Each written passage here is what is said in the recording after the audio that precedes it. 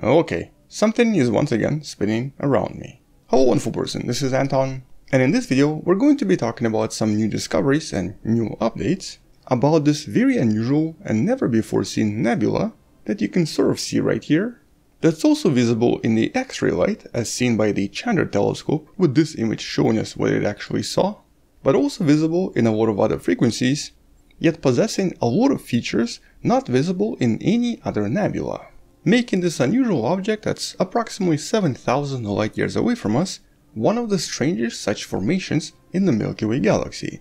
But we've actually discussed this object approximately a year ago. You can find a video about this in the description below. But in a nutshell, just over a year ago, the scientists realized what might have created this, and more specifically realized that there's even a historical mentioning of this event happening about 1,000 years ago. And so let's discuss exactly what happened here and what was recently discovered about this unusual object, and talk about the implications of these new discoveries. But first, let's start with what exactly makes this particular nebula so unusual. Now normally, when the scientists find different nebula, they're usually a result of some kind of a cataclysmic event, sometimes a supernova, or in other times, a really massive star emitting a lot of gas, changing completely, turning into something else, and then illuminating all of this gas, producing a lot of colorful emissions in the process. And quite a lot of these exist everywhere around us. But when it comes to nebula, it's not just the color or the shape that matters, it's also the type of elements we find within them. Something that the scientists can normally find by looking at the spectrum of the light coming from the nebula. Here's one example from the nebula known as M57. This is the iconic Ring Nebula, created by a star very similar to our Sun. And so in this case, by looking at the spectrum of the light, the scientists can definitively see what kind of a gas is creating all of these colors and all of these emissions. Here you can see there is quite a lot of helium, some oxygen, we have some nitrogen and some sulfurous, as well as a little bit of hydrogen, which is pretty much what you would expect from a typical Sun-like star. But in this case, the things are a little bit different. There's really no hydrogen or helium whatsoever, yet there's quite a lot of neon, magnesium, silicon and sulfur. And the shape is different, and even the speed of particles moving away from the center is much higher than usual. Things here move at approximately 1000 km per second. And more recently the scientists also found quite a lot of sulfur and argon, which really doesn't make sense at all. Not to mention that this is also some kind of a really powerful X-ray source, and seems to also have this weird and unusual shape, unlike a lot of other nebulae that don't really have any of these features. But by knowing the speed of the particles, the scientists were able to trace back the approximate date when this might have started. And it turns out that all of this very likely started approximately 1,000 years ago. And, as you might have learned from that previous video, it seems to correspond to an observation from 1181. This was what's known as a guest star, reported by many Chinese and Japanese astronomers, or I guess astrologists would be a more appropriate term, that described the overall brightness of the star and mentioned that it stayed pretty bright for approximately 6 months. Naturally, back then they had no idea what they're looking at, and so instead it was seen as a kind of an omen. But for the scientists today, it means that it was very likely some kind of a supernova, but a very unusual one. Over time it was established that it was probably some kind of a type 1 supernova, and more specifically a type 1ax supernova. Something that the scientists believe doesn't always destroy the star, and something that ends up producing what's known as a zombie star. Basically leaving behind a remnant, potentially extremely exotic remnant, that survives the original explosion and stays behind to then produce all of the powerful X-rays and a lot of other emissions.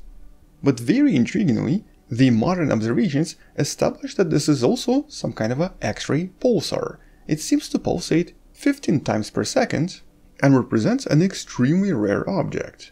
In contrast, there's another really famous pulsar, the Crab Pulsar, that was created by a supernova around the same time in 1054 AD, but it actually lost a lot of its rotational energy and a lot of its emissions, and looks completely different. In this case representing a typical type of a pulsar, with quite a few of these discovered in the last few years.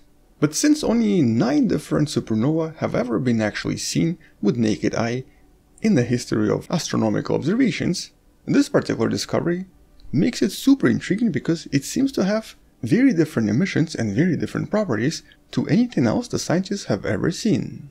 And the original explanation was that, well, maybe whatever happened here created some kind of a very powerful, very hot and extremely active Wolf-Rayet star. A kind of a transition stage before the star possibly goes supernova again and maybe leaves some kind of a black hole or a neutron star behind. But further analysis determined that it's very likely what's known as a super Chandrasekhar object, with a mass of about 1.5 solar masses and ridiculously hot temperatures of over 200,000 degrees Celsius.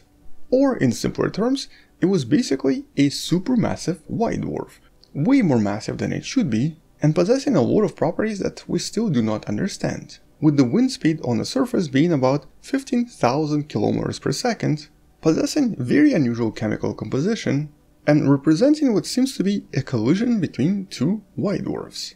Or in other words, representing the first ever known collision between two white dwarfs that seem to have created some kind of a really massive super white dwarf. An object a lot more powerful and a lot more massive than just a single white dwarf. With the resulting collision turning this object the fifth brightest star in the night skies, even though it was almost 3,000 light years away from us, but also producing the strangest nebula we've ever seen. In this case, the shape, the composition, and even the velocity of particles is still very difficult to explain. But this right here is the recent observation and the most recent image, which essentially updates some of the older images that unfortunately were not as detailed or did not provide enough information. And so this new recent observation and recent analysis presents us with a little bit more information, once again confirming that this very likely happened in 1181 AD and most likely created some kind of an unstable star that sometime in the future is going to collapse into a neutron star, potentially producing another explosion or some kind of a major emission, and very likely within the next 10,000 years. But more importantly, once again confirming that this seems to be a result of two white dwarfs colliding together, making this a really important target for many future studies, or basically the only such object known to us right now.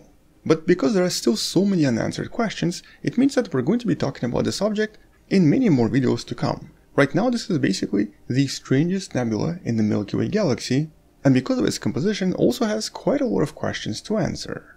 Like I mentioned before, no hydrogen, no helium, but quite a lot of other elements like argon. And that's what the scientists currently do not understand. But for now, unfortunately, that's all we have. At the moment, it's still a pretty big mystery, and will probably remain a mystery until future observations with potentially better telescopes.